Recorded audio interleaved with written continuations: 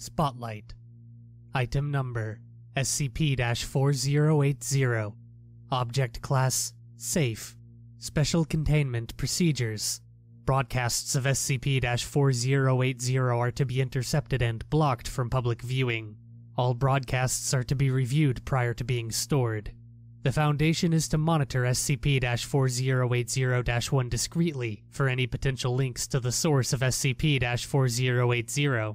As of September 29, 2017, investigation into POI 3283 is underway. Description: SCP-4080 is a television program that is broadcast on local networks in New Hampshire, US.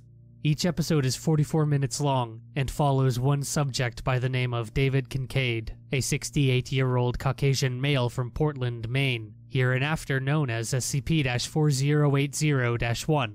Each new episode is recorded the day before it is broadcasted, and consists of a heavily edited sequence of events that happened to SCP-4080-1 that day. Each episode opens with a still image of SCP-4080-1's face, as text in an unidentified language appears over it. After a few seconds, the text changes to English, displaying the words, "The Most Important Man." After this, the episode begins, typically depicting SCP-4080-1 waking up and getting out of bed.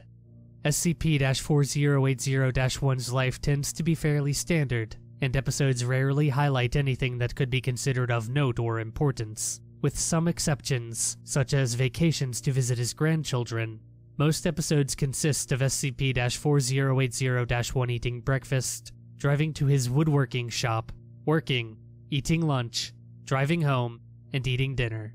At no point during the day does SCP-4080-1 ever address the fact that they are being filmed, nor do they seem aware of this fact even in situations and locations where a camera would be noticeable.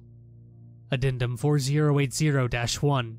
On September 28, 2017, SCP-4080-1 was shot and killed after leaving work and getting involved in an altercation to protect a tourist, a 39-year-old French-Nigerian man named Achebe Okoro, from a mugging.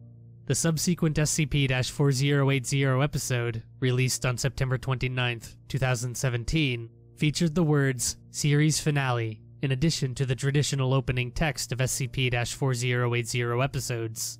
The episode played as normal until SCP-4080-1's death, after which the episode ended with a 4-second still image of Mr. Okoro's face, now designated POI 3283. Since SCP-4080-1's death, episodes of SCP-4080 regarding their life have been rerun, starting at the moment they were born.